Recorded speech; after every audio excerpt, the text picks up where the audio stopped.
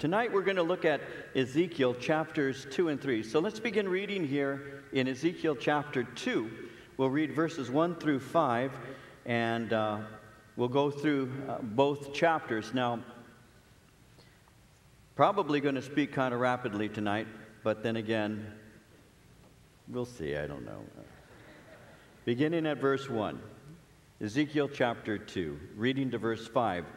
And he said to me, Son of man, stand on your feet, and I will speak to you.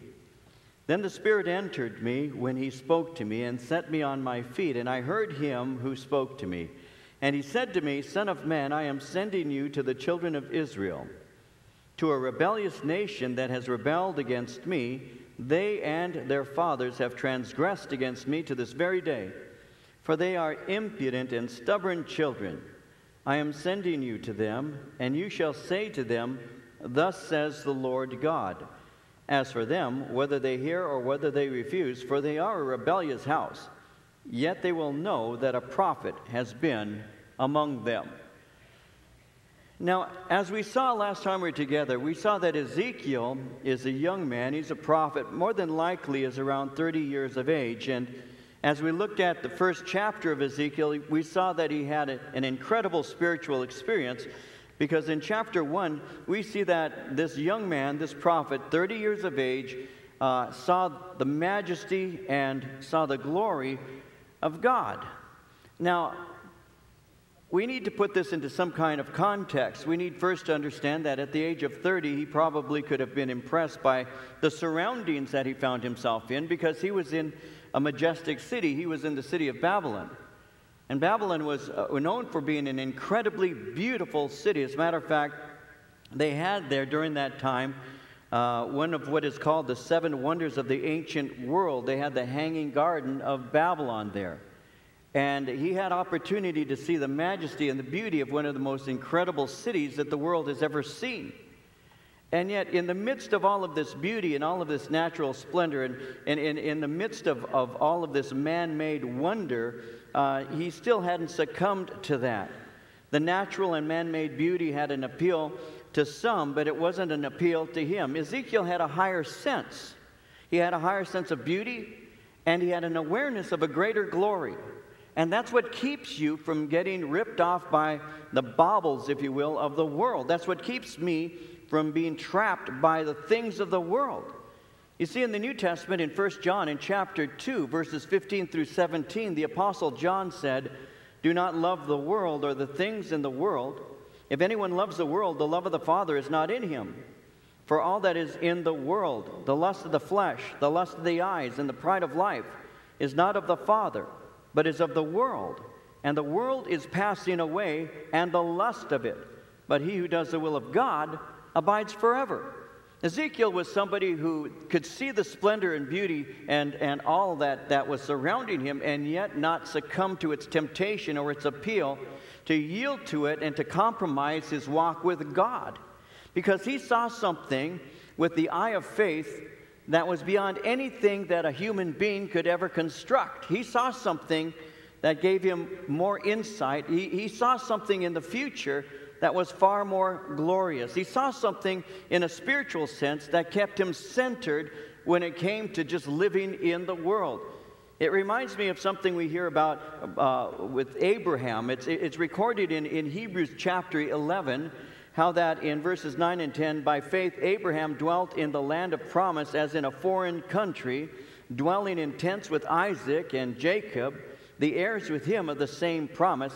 For he waited for the city which has foundations, whose builder and maker is God. And so when you have that kind of mentality, when heaven is far more glorious than anything earth has for you, then you're going to be able to journey through. You're going to be one of those who says, I'm just passing through. I'm just moving on. I'm a stranger in a strange land. I'm a foreigner here. I'm just passing through. I'm a pilgrim. It reminds me a bit of Moses, again in Hebrews 11:24 through 26. By faith, Moses, when he became of age, refused to be called the son of Pharaoh's daughter, choosing rather to suffer affliction with the people of God than to enjoy the passing pleasures of sin, esteeming the reproach of Christ greater riches than the treasure in Egypt, for he looked for the reward. And so this is what we see in the man Ezekiel, someone who's looking beyond the natural, somebody who's looking beyond the physical, something that is beyond the natural beauty or even the things that man can create. He saw something far more glorious than that. He saw something that kept him moving, and in chapter 1, he saw the glory of God. He had seen angels, and as we looked at this, we saw that they were rather fantastic-looking creatures and all, but these angels, these cherubim, he saw them, and we know that what he was looking at in chapter 1 in reality was what would be called a throne chariot. He was seeing that these cherubim who had been created by God, who actually guard his holiness and righteousness and all, he saw these angels, and he saw them in this vision as we saw it here in chapter 1. He had seen the glory of God. He had seen the throne of God. He saw the appearance of a man on that throne in chapter 1, verse 26. And around him he saw a rainbow, which was a way of reminding us of God's mercy and grace. And as he has seen all of this incredible revelation and all, well, when we left off in chapter 1, he says in verse 28, the last portion, when I saw it, I fell on my face, and I heard a voice of one speaking. And so in the midst of all of this, his response was to just fall in a sense of fear, and he was awestruck. And so there he is on his face. And so verse 1 says, he said to me, Son of man, stand on your feet, and I will speak to you. So as he's seeing this revelation of glory, he falls on his face, and so the Lord begins to speak to him, and God is right now about to commission him, and that's what happens. He says, I will speak to you, and then verse 2, then the Spirit entered me when he spoke to me, and set me on my feet, and I heard him who spoke to me, and he said to me, Son of man, I am sending you to the children of Israel, to a rebellious nation that has rebelled against me. They and their fathers have transgressed against me to this very day.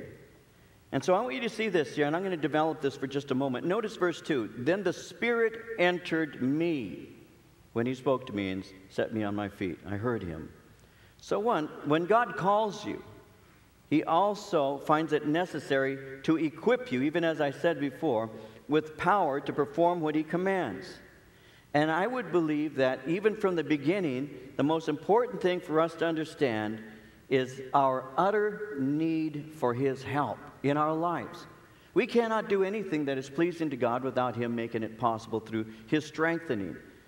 In 2 Corinthians, in the New Testament, the Apostle Paul makes that very clear in chapter 3.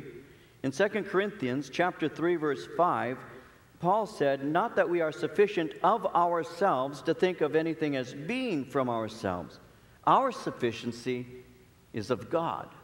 What makes me capable of doing the things that pleases him, to take what he has commissioned me to communicate, well, what makes me sufficient is God himself, his Holy Spirit who empowers me. In 2 Corinthians 4:7, we have this treasure in earthen vessels, that the excellence of the power may be of God and not of ourselves.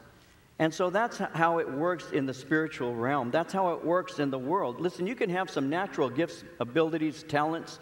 You might have a gift of speech and eloquence. You might have an intellect. You might have the ability to communicate very well. People listen to you. They're spellbound by the way you speak and all of that. But that doesn't necessarily mean that you're called by God to be a teacher of the Word of God. That simply means that you're very adept at certain things and you have natural skills and abilities.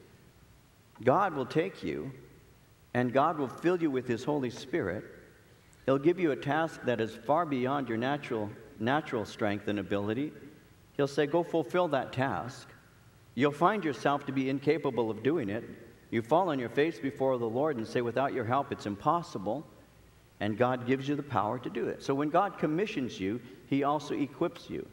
And not only did he commission him and call him and empower him, but he gave to him a ministry. And the ministry is found in verse 3 when he speaks to him and says, Son of man, I'm sending you to the children of Israel. And then he describes his ministry. These are going to be a rebellious people. It's a rebellious nation that has rebelled against me. They and their fathers have transgressed against me to this very day. So this is going to be your ministry. You're going to go speak to a rebellious, transgressing, impudent, and stubborn people.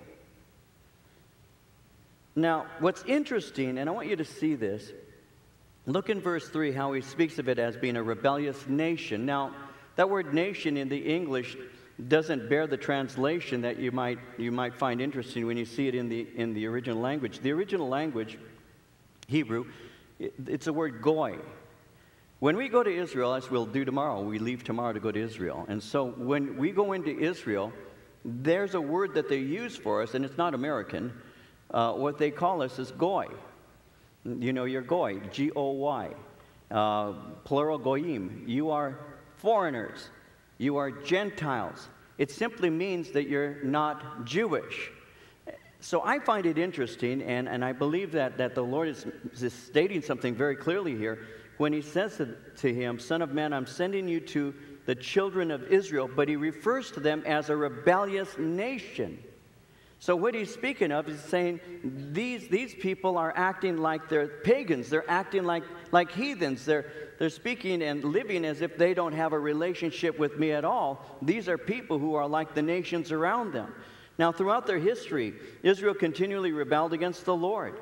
We know that eventually the 10 northern tribes had been taken and been spread out through the Assyrians, and we know that almost 100 years or so later on that the 2 southern tribes had been taken by Nebuchadnezzar, and what had happened is as they had become exiled, and that's what Ezekiel's dealing with because he's in exile in Babylon. Now, there were contemporary prophets during the time of Ezekiel. We know that. I mentioned that to you last time. Daniel was a contemporary. Jeremiah was a contemporary of Ezekiel. They prophesied during the same period. And in Jeremiah, in chapter 2, we get some insight into what the Lord is talking about when he speaks of them being a rebellious nation. Because in Jeremiah chapter 2, verse 13, God said, My people have committed 2 evils. They have forsaken me, the fountain of living waters, and hewn themselves cisterns, broken cisterns, that can hold no water. Now we Americans who are used to having our water basically piped into us don't really live under a system that uses cisterns. But when you go to Israel, you'll discover that they have these huge water reservoirs that are referred to as cisterns. Because they didn't have a large river system, they weren't like in Egypt where they had the mighty Nile. They have the Jordan, and the Jordan sometimes dries up. It gets small in some areas, so much so that you could almost jump over the Jordan in some places. I mean, it's very, very small in some places and wide in others. But it's not a mighty river at all like the Egyptians have the Nile and all. It's not like the Euphrates there in Babylon.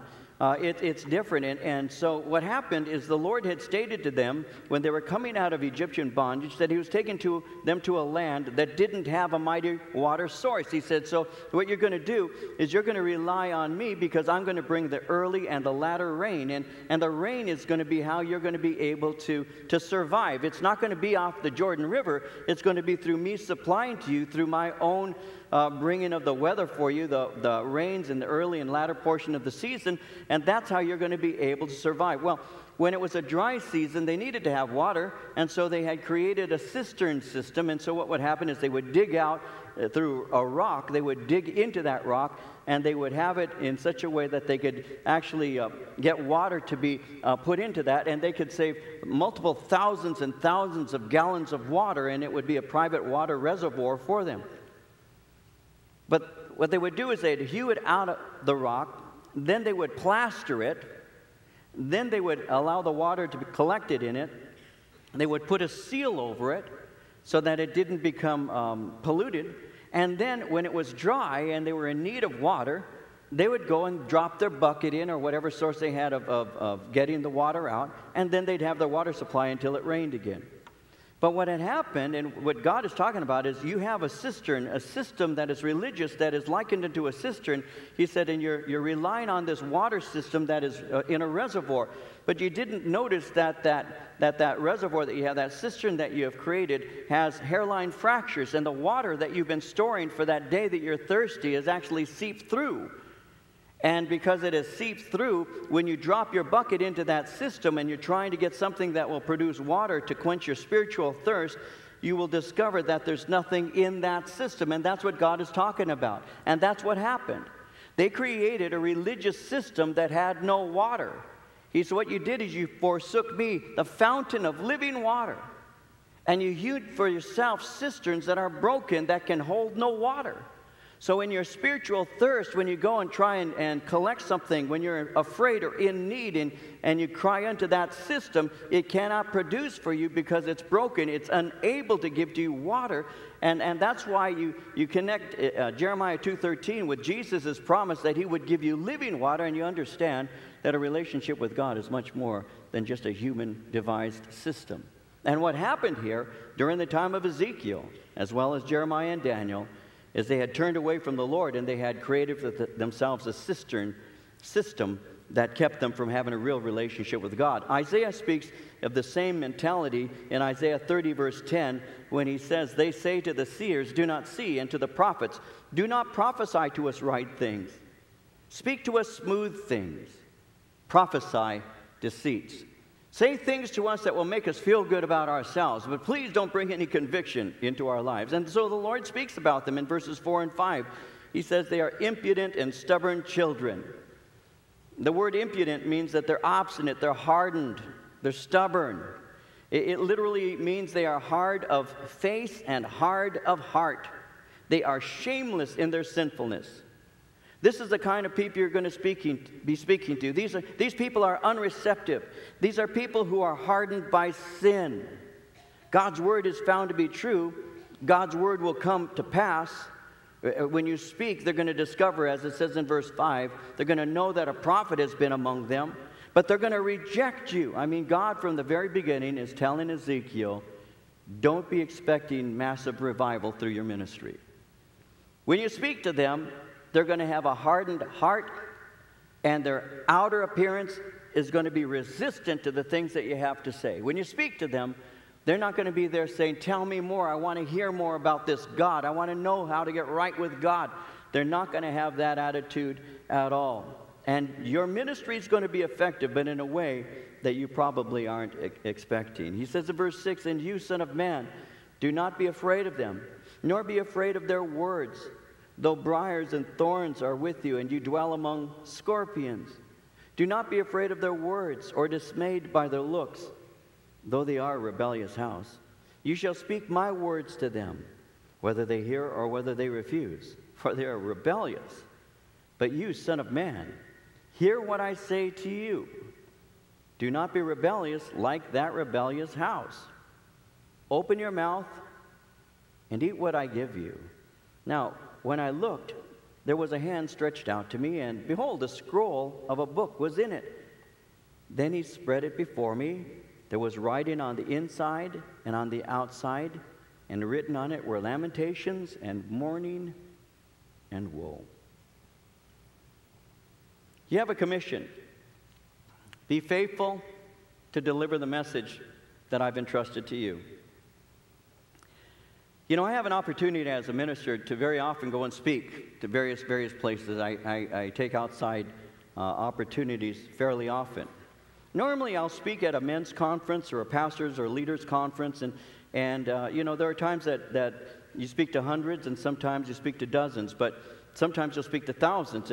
And I'll go and I'll share here in this church. Every time I open up the Bible, there are a lot of people around, and you know, there's normally a group of people there who are fairly receptive to the things that are being said. You know, I don't have to walk out here saying, oh no, I'm going to be afraid of their faces. You know, they're going to be giving me looks, and they're going to be just so obstinate, and they're going to be refusing. You know, you don't give me that look. You may have that in your heart, but I can't see it on your face. You know, when I come out, you know, and speak to you, it's very comfortable. It's like speaking to family. You know, so there's not this sense where I have to be, oh, Lord, do I have to go speak to them again? It's not that at all. But he's got an unreceptive audience. It's one thing to speak to your family. It's one thing to speak to the church that you pastor. It's one thing to speak in a conference with leaders who are in agreement basically with where you're at and want to hear from you. It's another thing when you're speaking to a group of people who do not want to hear a word that you have to say, who are not only resistant but angry towards you and could be hurtful to you. It's an entirely different kind of thing when you have to take a message, especially the message God has given to him. It's a message of coming judgment. It's a message that God is not happy with the nation and God is going to deal with it. A message that Ezekiel normally wouldn't want to give. It's not something that he would necessarily create. It's not like you're saying to yourself, how can I win people over? How can I influence them? How can I make them my friends? This message that God has given to Ezekiel isn't a message like that. And so God is speaking to him and saying to him, listen, you're going to speak to a rebellious people. They're stubborn and they're impudent. They're hard-hearted and they have hard faces. They're going to not want to hear the things that you have to say. You know, one of the hardest, most difficult Bible studies that I've ever given was in a Christian high school. I was invited in the same year to go speak at Alta Loma High School to a religions class. Comparative religions class, and the teacher there called and said, could you come and teach my kids something about Christianity? This many years ago. And I said, well, of course. And so I went to the class there. I sat down with the kids. There was about 30 kids, high school kids. I gave a Bible study through the Gospel of Matthew, explained what Christianity teaches, what we believe as Christians. It was part of their curriculum, and it was okay to do that, and I did, and I shared with them about those things. And these are kids who were by and large unchurched. I mean, these kids were not a high school class that were, all Christians. These kids came from all kinds of backgrounds and everything. And they were respectful. They listened. They asked questions and things like that. And I really enjoyed myself with those high school kids. And then during the same year, I was invited to go speak at a Christian high school. And when I went there, I took one of our worship teams. I did a chapel there. And I have never felt such an obstinate refusal to hear the message that was given as I did there. I had a better reception in a non-Christian high school than I did in a Christian school. It was an amazing experience for me. And that's what the Lord is saying here. He's saying, listen, the people that you're going to speak to are not going to be receptive to the things that you have to say. They're going to be those who are going to obviously resist the message, and some are going to want to physically injure you. But he says in verse 7, you're going to speak my words to them, whether they hear or whether they refuse. Now, these, again, are the same people, basically, that Jeremiah was called to speak to. In Jeremiah chapter 1, verses 8 and 9, God had said to Jeremiah, do not be afraid of their faces. I am with you to deliver you, says the Lord. Then the Lord put forth his hand and touched my mouth. The Lord said to me, behold, I have put my words in your mouth. One of the things that I've discovered is when the Lord will say to you, I want you to go and I want you to speak, all you need to do is speak the words that he gives to you. That's all you need to do.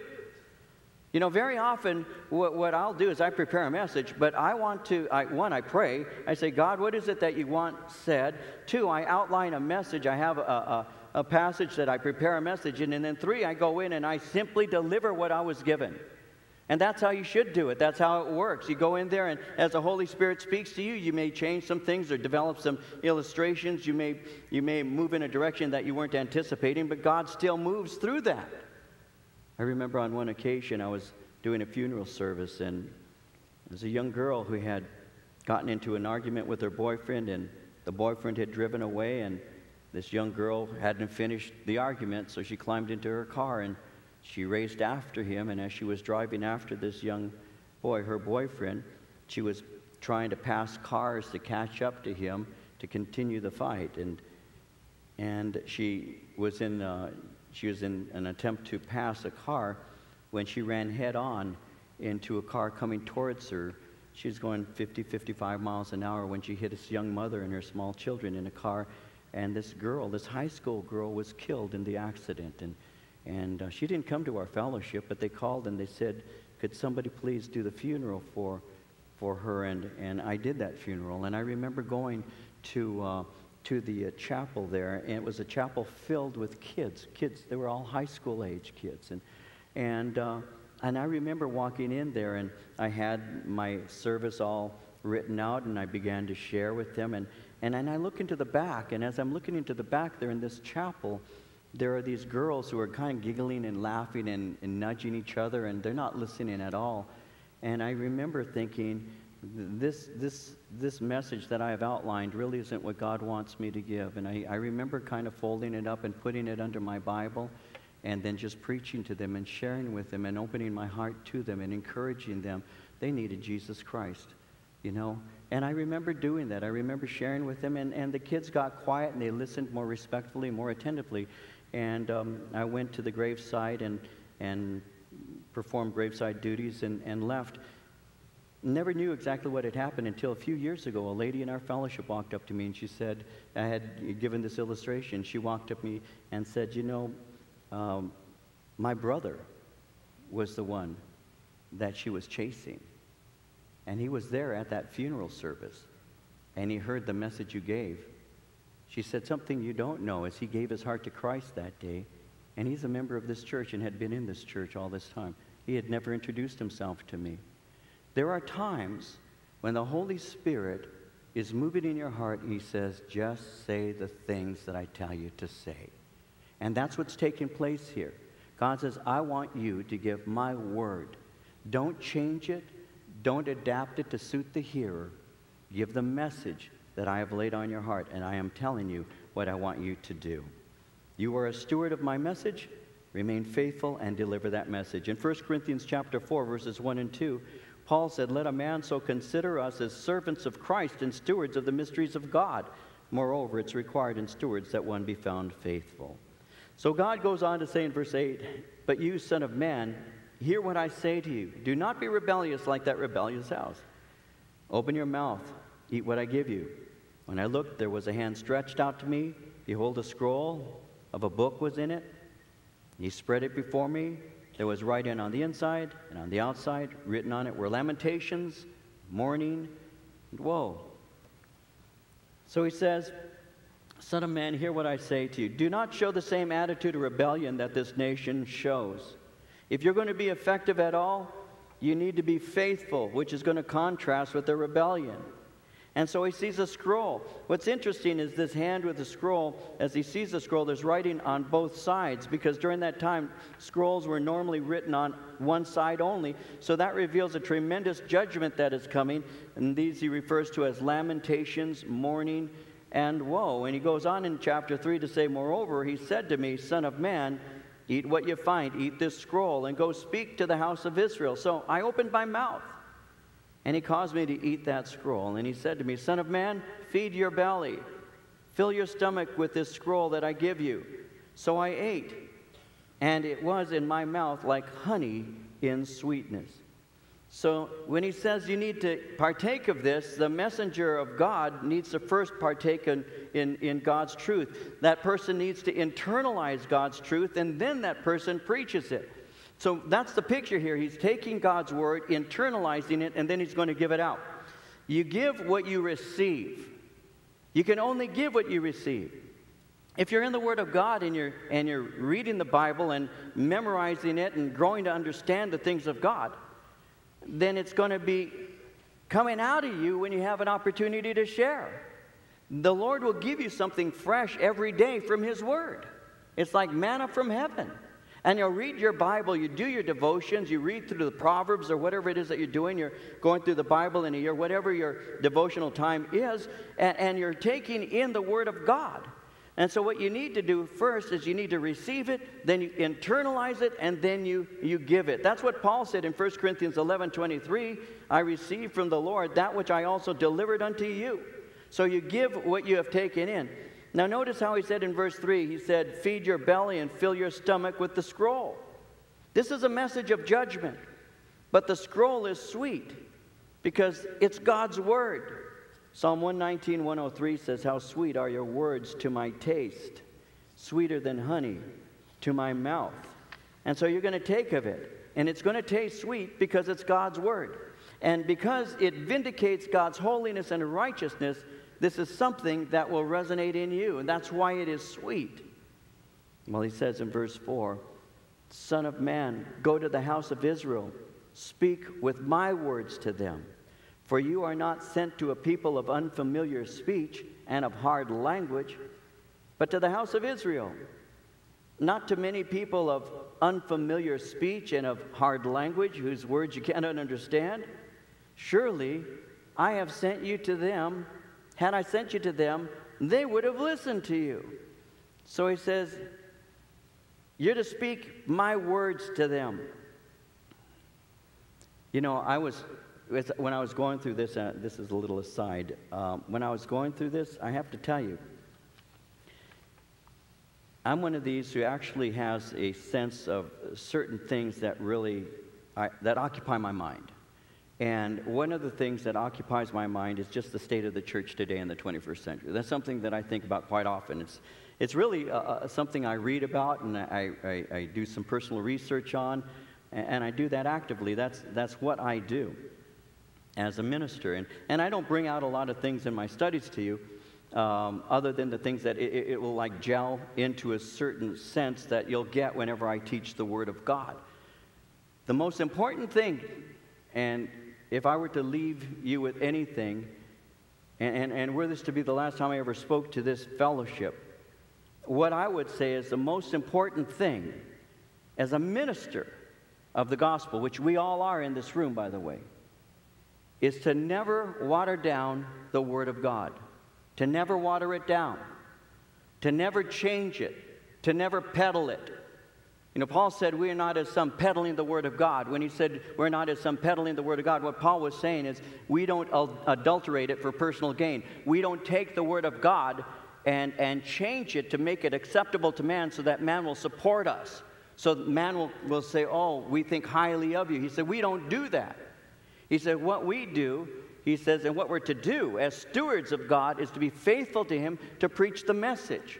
You see, when you go through the whole counsel of God, when you take it verse by verse, you're going to find things that absolutely cause you to soar into the third heaven. You're going to read things in that passage there about the blessings and goodness and mercy and compassion of God. You're going to see the things that relate to the Spirit of God, where He gives you joy and He gives you peace, and He gives to you so many spiritual blessings, and you're seated with Christ in heavenly places, and there are a variety of things that you can find that you've been made rich in Him in so many ways that you can just stay there and you can just enjoy that so much. And there are other places where God gives warnings, where God says, this is my concern. And Ezekiel's one of those books where God is giving a warning.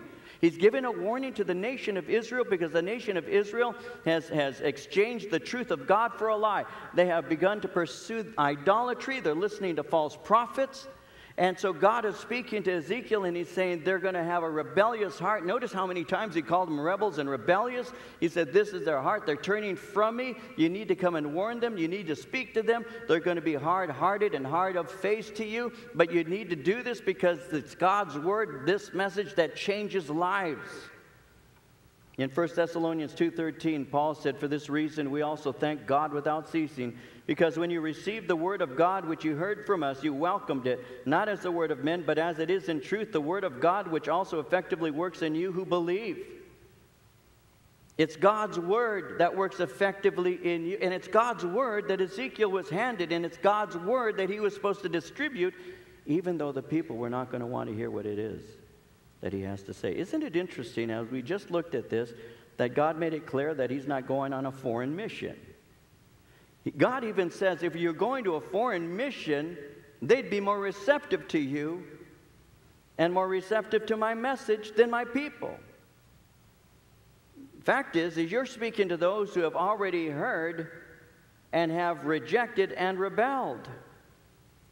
I've discovered that sometimes unbelievers are more open to the gospel than those who call themselves believers. There are entire nations that are hardened to the gospel. Europe is filled with nations that are hardened to the gospel. One of my friends, Randy Walls, has a member of his fellowship who's from Spain, from southern Spain. And he's there trying to plant a church, Calvary Chapel Ministry in Malaga, in southern Spain. And he went to the Bible college in Murrieta, graduated, started a home Bible study there in southern Spain. He's a Spaniard, married to a Spaniard. And he invites his friends to come to church on Sunday. And his friends recently were saying to him, you know, we want to be your friend, but please stop inviting us to church.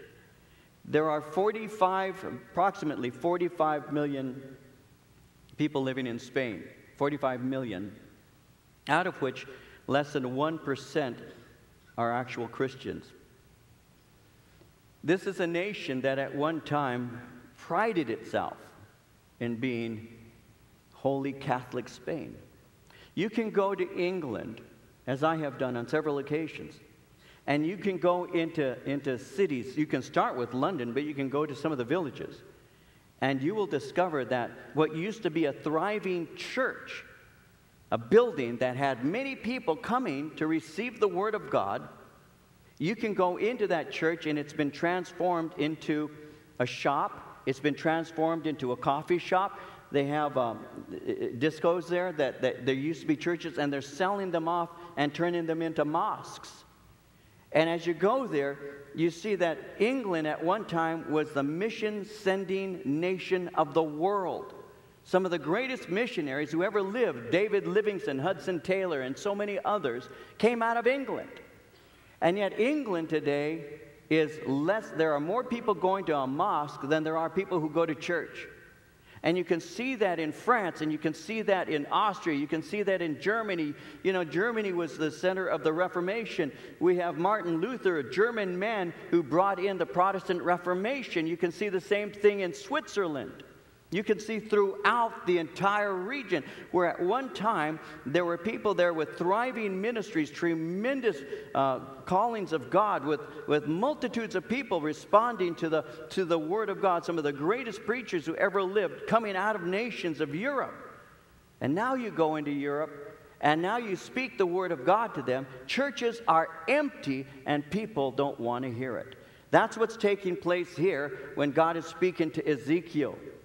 He said, if you went on a foreign mission, they would listen to you. If you went into Uganda and you took the gospel, they will come by the hundreds to hear you minister. Some of the greatest revivals that are taking place right now are in what used to be called third world countries. You see things taking place in South America and the African continent and various other places that at one time had been very close to the gospel, and now they're open and God is moving in tremendous ways. And then great nations like ours are having difficulty with this one message, a message of Jesus Christ. And that's what he's saying here. He's saying the house of Israel, verse 7, the house of Israel will not listen to you because they will not listen to me. Your work and efforts will amount to nothing, Ezekiel. Your ministry will be a failure. Now their exile and affliction hasn't softened them. It hasn't awakened them. It hasn't caused them to realize that they need to repent. Their hardness of the life that they're living is not working on them, making them humble. Instead of recognizing that they're in captivity as a result of rebellion, he's saying they're going to resist this message. Verse 8, behold, I've made your face strong against their faces, your forehead strong against their foreheads. Like adamant stone, harder than flint, I've made your forehead. Do not be afraid of them, nor be dismayed at their looks, though they are a rebellious house. Ezekiel, your name means God strengthens. That's what Ezekiel means. So I will make you strong, and you'll live up to your name. And your faithfulness to me will be stronger than their unfaithfulness.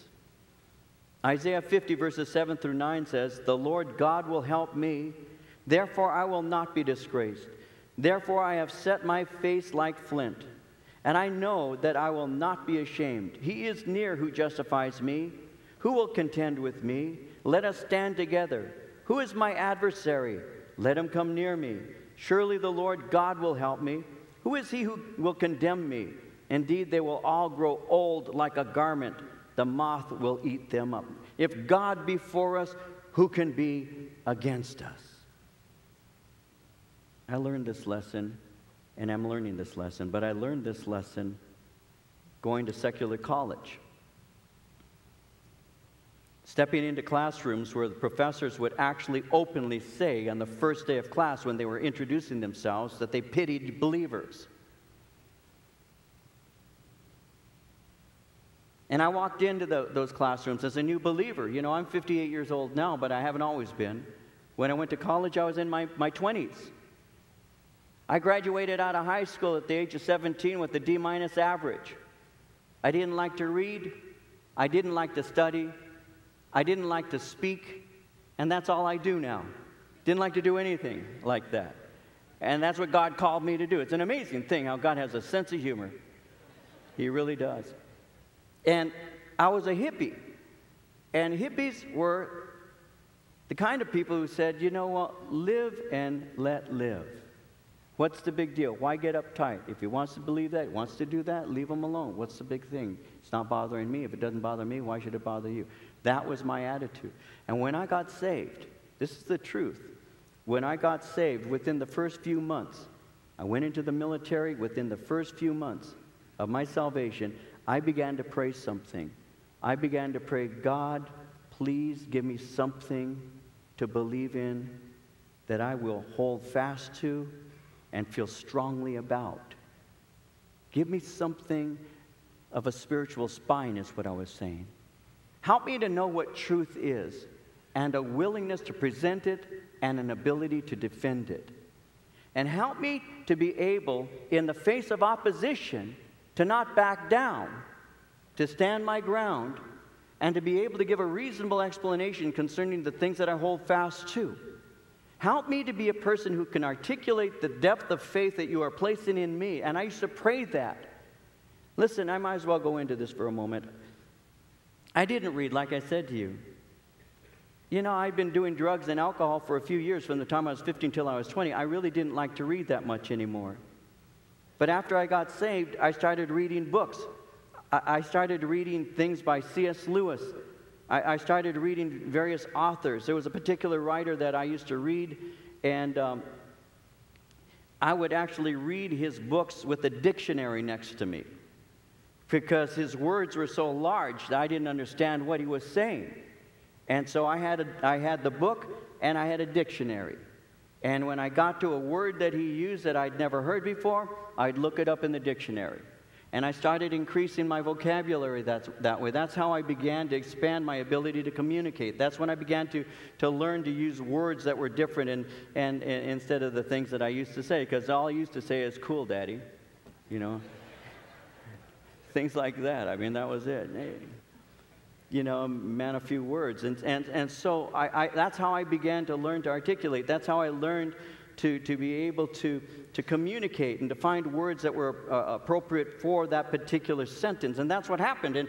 And this was all because I said, I want to be capable of defending the things that I most surely am being instructed in. And I hope you're the same way. I hope you're the same way. Where you want to communicate. And yes, I went to Bible college for a year. Then I took off for a year from Bible college, and I went to secular college. And I was in the classes with political science. I was in the classes that people were not, you know, open to the gospel. They didn't want to hear the things of the Lord Jesus Christ. And that happened a lot. I went to several colleges. I went to something like 7 colleges. They weren't all Christian. And I'd be in class, and I was at Cal State Fullerton, and I was doing a class on marriage and the family, and they gave us something to speak about. And I went up there and spoke from James Dobson's book, Dare to Discipline, you know, with all these people who just were absolutely, you know, they were anti-Christ. They had no desire to hear those kinds of things. And I would speak up in class, and no, I didn't have the ability to articulate my faith. I was a young man, but I had one thing that I want all of us to have. I had a belief, an aggressive belief, that this is true. These words are true. This is God's word. We ought to stand fast and communicate it. I believe that. And that's the whole basis of this ministry. A willingness to stand up and be counted. A willingness to say, this is what God says, and I'm going to hold fast to it, regardless of whether I look ridiculous or not, regardless of whether I have the capacity to communicate in such a way that you can understand, regardless of whether you make me look like a fool. I already feel foolish anyway. Doesn't really matter. Listen, before I came to Christ, I was a fool for the world. I'm a fool for Christ. Now, what is the difference? Well, the difference is eternal. And I want to make sure that I know Jesus Christ. And that's how it works. And that's what Ezekiel was called to do. That's what he was called to do. And God said, they're not going to listen to you.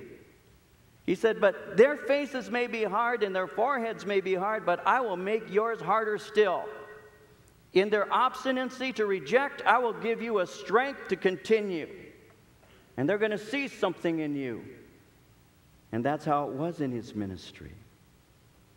He says in verse 10, moreover, he said to me, Son of man, receive into your heart all my words that I speak to you, and hear with your ears. Go, get to the captives, to the children of your people, and speak to them and tell them, thus says the Lord God, whether they hear or whether they refuse. They're going to disagree with you. So first, receive my words. You can be tempted to water down what I say because people are resistant. But speak to them. Leave the results to me. And watch what will happen. I will take care of this. Verse 12, the Spirit lifted me up. And I heard behind me a great thunderous voice. Blessed is the glory of the Lord from his place. I also heard the noise of the wings of the living creatures that touched one another, and the noise of the wheels beside them, and a great thunderous noise. So the Spirit lifted me up and took me away, and I went in bitterness in the heat of my spirit, but the hand of the Lord was strong upon me. So God awakens him to his glory, and he fills him with the desire to preach his message. Notice how he says he went in bitterness of spirit. He went in bitterness of spirit because that is what God is experiencing with this nation. And he fills them with this power and enables him to take the message out to them. Micah, another Old Testament prophet, in chapter 3, verse 8 said, truly I am full of power by the Spirit of the Lord, and of justice and might, to declare to Jacob his transgression and to Israel his sin. I am filled with the power of God to communicate what God is saying. Well, in verse 15, I came to the captives at Tel Aviv who dwelt by the river Kibar, and I sat where they sat, and remained there astonished among them 7 days. So he begins his ministry there. But he does so without speaking. What he does, he just remains there with them. And it's a picture of him just suffering along with them. So his compassion is being brought up in him. It came to pass, verse 16, at the end of 7 days, that the word of the Lord came to me, saying, Son of man, I have made you a watchman for the house of Israel. Therefore hear a word from my mouth, give them warning from me. When I say to the wicked, you shall surely die, and you give him no warning, nor speak to warn the wicked from his wicked way, to save his life, that same wicked man shall die in his iniquity, but his blood I will require at your hand. Yet if you warn the wicked, and he does not turn from his wickedness, nor from his wicked way, he shall die in his iniquity, but you have delivered your soul. Again, when a righteous man turns from his righteousness and commits iniquity, and I lay a stumbling block before him, he shall die. Because you didn't give him warning, he shall die in his sin. His righteousness which he has done shall not be remembered, but his blood I will require at your hand.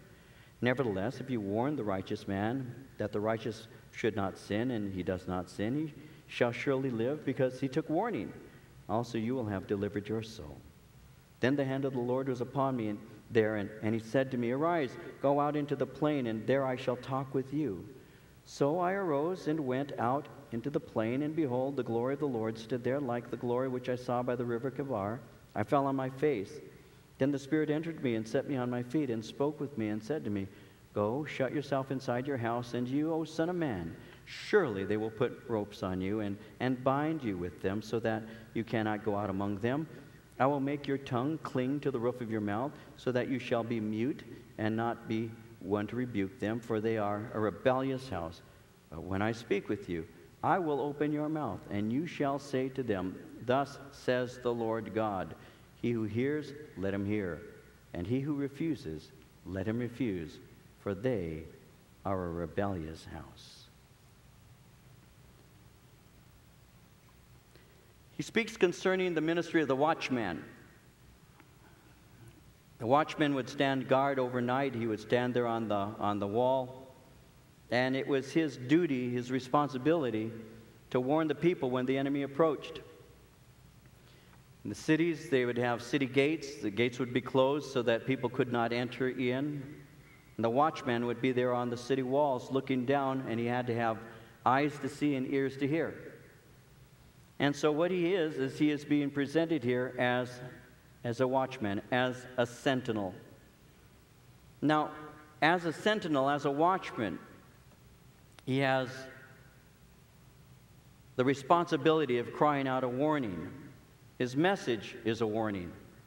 His message is a warning that judgment is coming from the Lord. He's not to be like the false prophets who during that time are saying everything is just fine. Jeremiah chapter 6 verse 14 says, they have also healed the hurt of my people slightly, saying, peace, peace, when there is no peace. So his message was to be a message to call them into an awareness that God was moving and they needed to get right with him. Again, I think that's what verse-by-verse teaching helps us. It helps us to be instructed and protects us. It's a way of warning us from danger. And so you have a responsibility. You're the watchman. Now, as you cry out and you say, there's danger coming, if that person that you spoke to, speaking of the message, refuses to hear, it's not your fault. They chose to reject it. They are guilty. But if you do not cry out a warning, then I'm going to hold you accountable for that. Now, what's interesting in verse 20, he says, when a righteous man turns from his righteousness and commits iniquity, and I lay a stumbling block before him, he shall die, because you did not give him warning. He shall die in his sin. His righteousness which he has done shall not be remembered. His blood I will require at your hand. He's not saying that this is a truly righteous man in the sense that he has a right standing with God. He'd be speaking of a nation that is totally rebellious, as you've seen God say over and over again. This is the guy who within that nation has an appearance of righteousness because he's not as bad as the average person. You know, you can have a group of people who are really, really bad, even in prison, and there's one person who's going to be amongst all these people who have been locked up because they're really bad, who's not as bad as the rest. And in a society, you can have people who have the overt or the outside appearance of being a righteous person. And so the Lord is speaking here not concerning somebody who's truly righteous, because righteousness is a result of having a right relationship with God. He's speaking about somebody within the nation who has an appearance of righteousness, who doesn't turn from his wickedness. He's not right before God. And what he's going to do is, in the message, the person would ultimately hear that he isn't right with God and actually turn to him. But if Ezekiel doesn't give the message to somebody because he has an appearance of righteousness, and the guy is actually an unrighteous man because he's not right with God, then Ezekiel's going to have responsibility in that. Just bring that down home in a basic illustration. This is something that I experienced, and this is something I've had people talk to me about. And I'll put it like this. I didn't experience this particular thing here, but this is something that has been said to me more than once. Pastor, how do you share the Lord with your grandma, who is such a good woman? How do you do that? How do you speak to your grandma who goes to church all the time and she's always, just been good? How do you do that when you know that she's never really received Christ? She's just religious. How do you do that? There are people who will say, well, I'm just going to trust the Lord to somehow reach that person, when God has already entrusted you with the obligation and responsibility to do that. God, that's what you're supposed to do. But because we don't want to give grandma a heart attack, we don't say it. We don't say anything to her. I had an aunt. We called her the monk. My Aunt Julia. Very devout Catholic. Very devout Catholic. And I got saved. And she came over.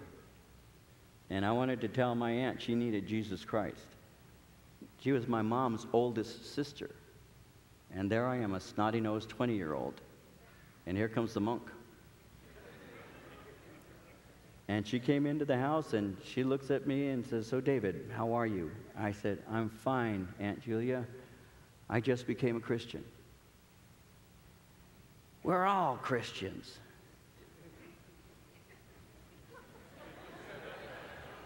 So I started to tell my auntie.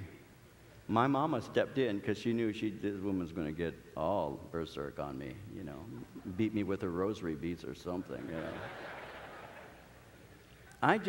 When I got saved, I'm still the same. I have not changed. I'm still the same way. I wanted my loved ones to know Jesus Christ, and was willing to get them angry, more than willing to, because they need to know the truth. And if I don't tell them, I can't expect somebody else to. I just can't. I just can't. I cannot take the chance that somebody else will tell my dad about Jesus Christ. I can't do that. So I did. So I tell Daddy he's a good man, and I say, you're the best man I'll ever know, but you will be the best man in hell if you don't give your heart to Jesus Christ. That's a pretty heavy thing to say to your dad, but I didn't have a more articulate way of saying it. You know, and maybe that's a good thing, because Daddy gave his heart to Christ, as clumsy as I was, and Mama did too. They heard, and they said, something happened in this person's life, and whatever it is, that's what I want. You can have people in your life that have an appearance of being righteous, and so you don't think they need the Lord. When I met Marie, the first day I met her, my brother had told me about her.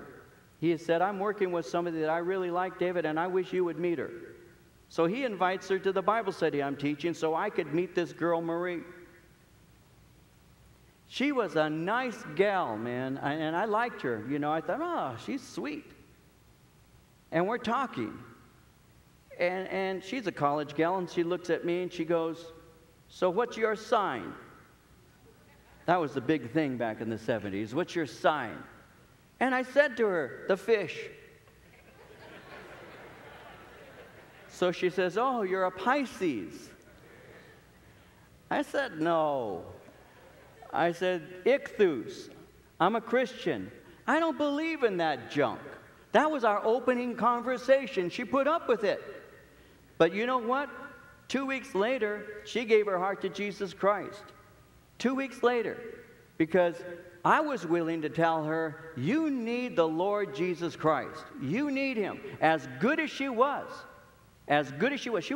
she was a Girl Scout in high school. She was a good person. I would have robbed her.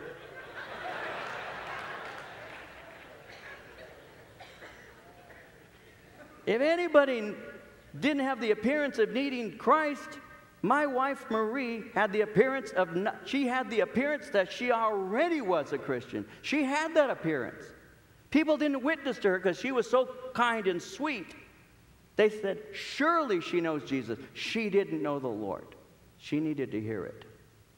And I had the responsibility as a Bible study teacher and as a Christian to tell her, you need Jesus Christ to come into your life so that you might have a relationship with God that lasts forever. That's what we're called to do, you see. So some people will receive, some people refuse. My responsibility is to be a watchman, a sentinel who cries out, there's danger coming. And God says, you be just faithful in the message and allow the results to be left in my hands.